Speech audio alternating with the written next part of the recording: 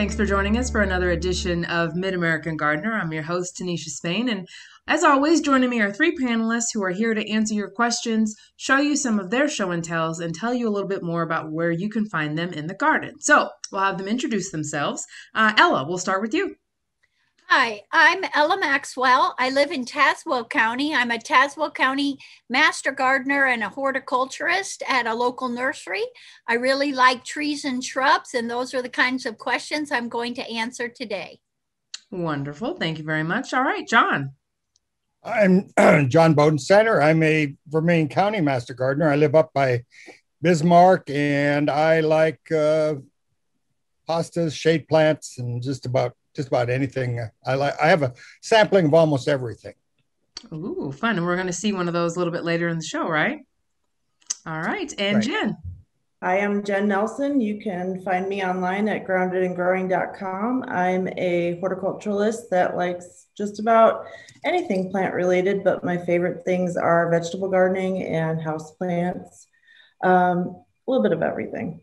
A little bit of everything. A generalist, I think, is what you normally call yourself, right? Yeah.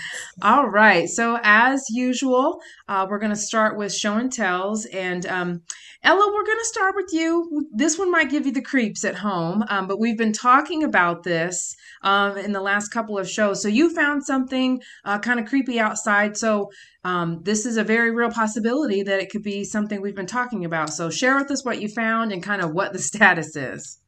Okay. I am concerned about jumping worms, and I live in Tazewell County. And right now, we don't have any confirmed cases, but counties surrounding us do. And we are now trying to get the message out that jumping worms can be a problem in the home landscape.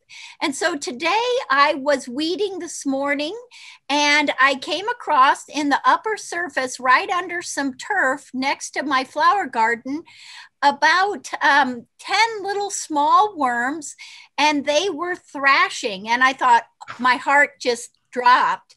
And so I grabbed them all up and I carried them and got a Ziploc bag, because if you do find jumping worms, you can just put them in a Ziploc bag and leave them in the sun, and the ultraviolet light will kill them. Jumping worms do not overwinter as adults, and they start out in early spring. There's a cocoon with these little like egg cells. Jumping worms don't have to mate, and I've had some conflicting information, but they are sexually mature or could in 60 days. So it's really quick, and they grow voraciously and they can get big. So anyway, I have these little 1.5-inch worms that I put in a plastic bag, and we're going to look and let's see if I can make them. Well, they flopped before. They're kind of, oh yeah, there we go. Ooh. Oh boy. And that is literally the behavior that we were told to look out for, not the sort of normal moving, the thrashing. So was that your first clue? Was there the white band? Tell us everything. Again, with the worms, they have what's called the satellum, and it's part of the reproductive part for all earthworms.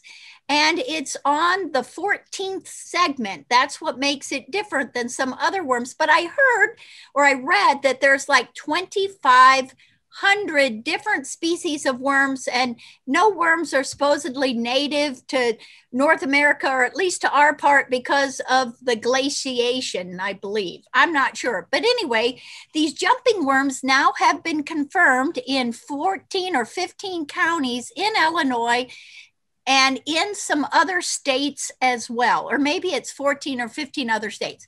Anyway, I've got this picture, and I sent it off to the extension, to one of the extension specialists, and I don't know if I'm going to look at them closer after they die or whatever, but I'm just heartsick. So be on the lookout, and it really is that little wiggling that, but then I was reading about red wigglers, and I don't know. Those are so much smaller that I don't see where you would confuse those with an earthworm that jumping okay. earthworms are. Well, I'm not a fishing girl, so I don't know anything about. I don't do permaculture where you raise worms to eat your landscape or your home, waste, food, vegetable waste. Mm-hmm. But anyway, jumping worms are out there. Be on the lookout, and the best thing to do is just scoop them up and put them in a bag and throw them away. And get them to your nearest extension office so you can get confirmation. Right. if it is, Ella, is there anything that you need to do in that spot? What will be the next steps if they are? Also, someone said that jumping worms can be irritated by powdered mustard mixed with some water, and that regular earthworms are not. So the next thing I'm going to try is dunking them in some mustard water. I don't know if that's true or not, but I am going to continue to do some research about them and find out. And again, I hope that it isn't the case, and I don't believe, unfortunately, that this would be an isolated incident in my yard.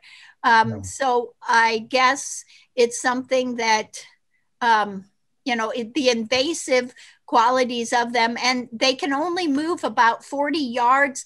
So the way that they moved into my garden is that I brought in a plant that must have had them on it. Okay, we will definitely come from anywhere. We'll definitely follow that and see. Check back in with you next time you're on the show to find out how things are going with that. John, go ahead. Sorry. At our plant sale, we tested every plant anybody brought in with the yellow mustard water mix. You pour it, and it it'd be a good idea for any homeowner. Now, they do not like the soilless mix, but if somebody digs something up in their yard and brings it to you, get a little bit of white or the yellow mustard powder, mix it with water, and just pour it out. Immediately jump out. And we tested every plant at our plant sale in Vermilion County for that, and we found none. So that was the good news. Okay, we'll definitely. It took a lot of extra work, but fingers crossed for Ella's yard. Yeah. Okay, John, we're going to go to you for a show and tell item. These are some of my favorite flowers. This is circle flower. It's a Lismachia or yellow lustra, and you can see one of them is variegated. This one here has got very nice variegated leaves, and it doesn't get as many flowers, but just for the variegation of the leaves, it is really, really nice. And then the other one, it'll bloom like this for a month and a half. Wow, that is beautiful. That variegation with the colors. Now, how did you say, I may have missed it, how tall? And it's a perennial. How tall is that? It'll get to about 24 to 30 inches tall. And it is a perennial. It will spread out. I have heard some people have trouble with it getting very aggressive, but I have had it in my yard I got it from one of our other master gardeners about 10 years ago, and it has grown. It's probably tripled in size, but it's still, I suppose a circle like this, which really is nice. And I'm about ready to share with. It's to the point where I haven't been willing to share because but it's getting to that point where I will be able to share this coming spring when we have our plant sale. Fantastic. Put me on the list. Okay. It is very, very nice. It is pretty. It looks gorgeous. Okay, Jen, where do you now? Well, I've brought an accidental show and tell. This is some mint that I had cut from my garden to use for a sauce I was making. And I stuck it in a glass of water when I was done because I thought, well, I might have something else to use it for because I didn't want to throw a perfectly good plant piece away, right? So we've been putting it in our water. We've been grabbing pieces for this and that. But then I looked the other day, I went to change the water, and there are roots growing at the ends of the cuttings. And I thought, well, that's really great if you wanted to propagate mint. Most people are trying to tear mint out of their garden, but it's a good demonstration of why mint is so difficult to control in the garden. Because if those stems are growing along the ground and they just touch moist soil, they're going to start to root wherever they're touching and wherever the moisture is right. So even on my kitchen counter where it's not in front of a window or anything, its will to live is strong. Awesome. Okay. Thank you. And who doesn't like a little mint in their water, especially this time of year? So might not be a bad idea. My daughter says it's fancy. Yeah. It is fancy. Yes, Margaret, I agree with you. Very fancy. Yeah, she says, "Can I have fancy water like you, Mommy?" So sure, yeah. We got plenty of mint. It doesn't stop growing. Yes, we can do fancy water all summer long. Okay. Ella, we are going to you. It is from Tony. It says, "Hi, I recently purchased several hydrangeas, the Endless Summer Original variety, to use as a hedge in a partially sunny area. Purchased them both for their height and width as well as their abundant flowers. Now I'm being told that others in my zone, which is 5A, don't have luck with this variety. They say they tend to stay small and rarely flower. Do you have any experience with this plant or suggestions as to how I can make it perform better in my zone? I'm afraid that I just wasted hundreds of dollars on a plant I'm going to end up removing in a couple of years." So, Ella, what are your thoughts here? Unfortunately, Tony, I believe that it was not a good purchase there. If you do want to assure yourself of some flowers, you're going to have to mulch the plants in the fall once they've dropped their leaves. And this would be with some loose shredded bark mounded up around the plant. The Macrophylla hydrangea, or the large leaf hydrangea here, is a wonderful plant, and they did develop it to have some reblooming characteristics, but the first blooms that you see come off of old wood. So you can tell that this is the old wood right here. And these would be the ones that would flower first now in June. And the Endless Summer was the very first one released commercially, but there have been many improvements. And for my personal experience, I found Bloomstruck as being one that has hardier buds and has a better reblooming characteristic. So if they are not mulched, what happens is the buds that come from the base of the plant will not have a terminal flower bud in June, which you would be seeing right now. So Tony, you need to check your plants to find out how many flowers you really have, because you'll see them. These will have side shoots later in September that will flower, but it's a long time to wait for flowers. And I do have a friend who calls them endless bummers, and I think I've said that before. So what you can do is a high phosphorus fertilizer does encourage bloom. The blooms can have a color change dependent on the aluminum in the soil. So you can use aluminum sulfate to keep them blue. In more alkaline soils, they'll bloom pink. There's a whole lot of different reblooming hydrangeas out there.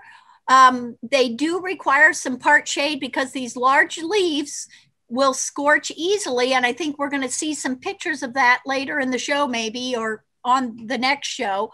But fertilizing, protecting them from the winter, that's the best thing. But I think you'll find that you might want to switch to a different plant. All right, Jen and John, you were both nodding. Anything else you would want to add there? I would add that we, for hedge purposes, we're using hydrangea paniculata, so panicled hydrangea. and they get a lot bigger, and they don't have this problem of only blooming or blooming better or earlier on old wood. I have some endless summers too, and they look great where they're at, but we've got some that in spots that we want them to be a little bigger, a little more of a focal point. And so the panicled hydrangea is already setting flowers out right now. So we've had really good luck with that, and also with oak leaf hydrangea. Yeah, I've got oak leaf hydrangea, and it's the one I have is right at 6 foot, and it's getting the nice panicles on it right now. The one that Ella has is always probably here going to die back to the ground, and you're going to get very, very few side shoots. We had technically a mild winter last year, and they would be nice if we were in zone 6 or zone 7.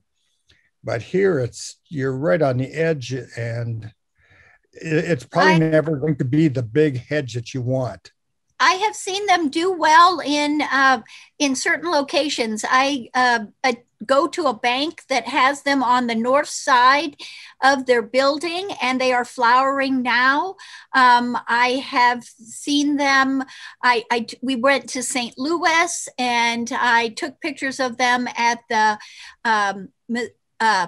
St. Louis Botanical Garden, and they were doing quite well. So there's a lot out there. When you see them in the stores at this time of year, they have been forced, and that flowering potential is not really realized, especially in zone 5A. Wonderful. Thank you. Okay. John, we're back around to you for another show and tell. I'm going to do the toothache plant now. Okay. This is a new plant that I got from Baker's Creeks. They have unusual plants. And this flower, they used to have one that was half brown and half yellow. This one, as you can see, is all yellow and is much more showy. And this is just starting. This is just, I haven't even put it in the ground yet. And it will get to be about, 2 feet tall and about 2 feet wide eventually.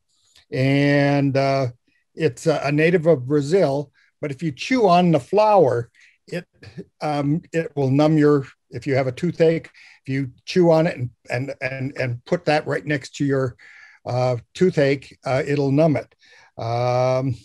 Is that, and tell me the name of it again. Is it the toothache plant? Plant, and it is Spilanthes acamella. Interesting. And native to Brazil, you said. Native to Brazil, but very cool. We've grown it out at the VA for a number of years, but that was the brown and yellow one. Now you can see that they've got a new cultivar, and it's all yellow, and so it's going to be much showier, and does very well here.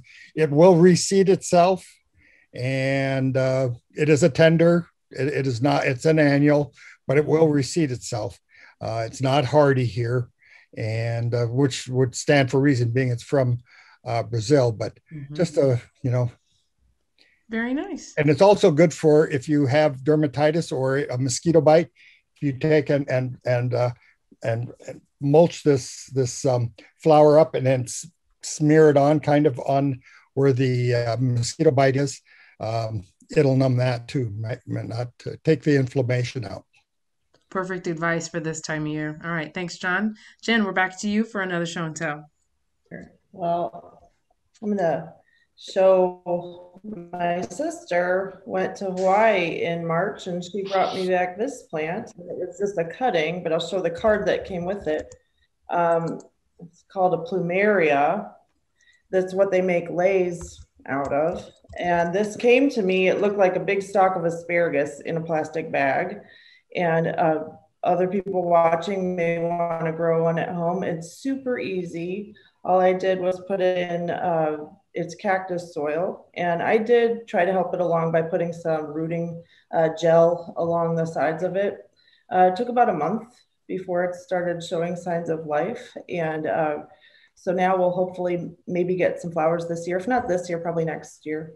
I've grown them before, and I was trying to remember earlier what killed off my plants that I had before. Probably just plain old neglect, knowing myself, but they're not hardy here at all. They're totally a tropical plant. So you do have to remember to bring them in and they do go dormant over the winter. So all these leaves will fall off and they'll just look like a bare stalk of asparagus in a pot. And people will wonder if you've lost all your marbles at this point and what you're doing. But they're a fun plant. If you have some bigger space, like a sunroom, they can get quite large. Mm-hmm. That can be really fun to have inside. And they smell really amazing, and that's why most people grow them. They do have an amazing smell. If you keep it indoors, will it still go dormant or in the winter? It will. I found that it will, just because even our indoor temperatures in the winter are not warm enough for it. It really loves the summer, and it has always lost its leaves for me inside. Now I don't keep my inside temperature super warm in the summer or in the winter. I mean, I'm not one that cranks the thermostat up, but even so, it does need that dormant period in order to set flowers the following year. We had one at the VA greenhouse for many years, and it was about 6-7 feet tall, and it would go dormant in the wintertime. The nice thing was it would split and put out shoots, and if somebody wanted one, you could, like a corn plant, you just cut off a piece and let it callus over, and then, like Jan did, plant it or put it in water, and it'll root, and you've got a whole new one. It's easy to propagate. Wherever it flowers, it will start to branch from that point. Gotcha. Cool. All right. Thank you for sharing. Okay, now we've got some questions that viewers have sent in. Ella, we're going to go to you and John for this one. This is question number 50. Bear with, it's another long one. How do we know when it's time to give up on our autumn purple ash trees? We are in a rural area between Seymour and Mahomet and preserved our 20 plus year old ash trees with Bayer topical treatment so far. We noticed the top canopy thinning somewhat last year. There are spots where it's bare this year, but the tree is filled out very nicely overall. Is there any way you can tell how it's doing without seeing the tree in person or looking at a picture? And is there a tree doctor or a surgeon that you can recommend to help give us advice? So they are really desperate to save this tree. And John and Ella are going to tackle this question together. So guys, what do you think? Okay, well, the first thing that I want to bring to your attention is the emerald ash borer has been in the state for, I think now, almost 20 years, and it is moving, and unfortunately, it can be fatal if the tree has not been treated. So to protect the tree, it does have to be treated yearly as a homeowner product. There are tree care companies, certified arborists that can inject a different type of chemical that can last for maybe 2 seasons, but this is going to require ongoing treatment. And as the tree becomes larger, the dosage has to increase as well. So there comes a point where you have to make a hard decision on whether or not you want to continue this, because untreated, the tree will probably succumb, and the tree has probably been fending off attacks for the last number of years. That's why they've seen some of this thinning and some dieback. It flushes back out again. It makes plenty of leaves to store carbohydrates to continue this growth. But as the tree declines, an untreated tree dies from the top down, and you get all this epicormic, or these shoots coming out of the trunk of the tree, kind of the last ditch effort for it to manufacture food. I do have a couple ash on my property, which I am at this point trying to remove over a period of time, because it can be expensive to take down trees. And it is not a good idea to leave them standing, because you don't want to have any storm damage or branches fall out. So again, if you can't do the work yourself, you do have to pay someone to do it. So you can continue to treat trees and high value trees in the right location. I know of a number of businesses, communities, homeowners that are doing treatments, but it's a lifelong obligation, and I am not committed to that. Okay, fair enough. John, what did you want to add to that? I think Urbana has a arborist I think he was even one of our panelists for a while. I think he's retired. So just give the city a call, Urbana, and see if they do have an arborist. I have about 7 or 8 ash trees, and I had treated them. I had a losing battle, and I gave up, and I have now 4 left to cut down.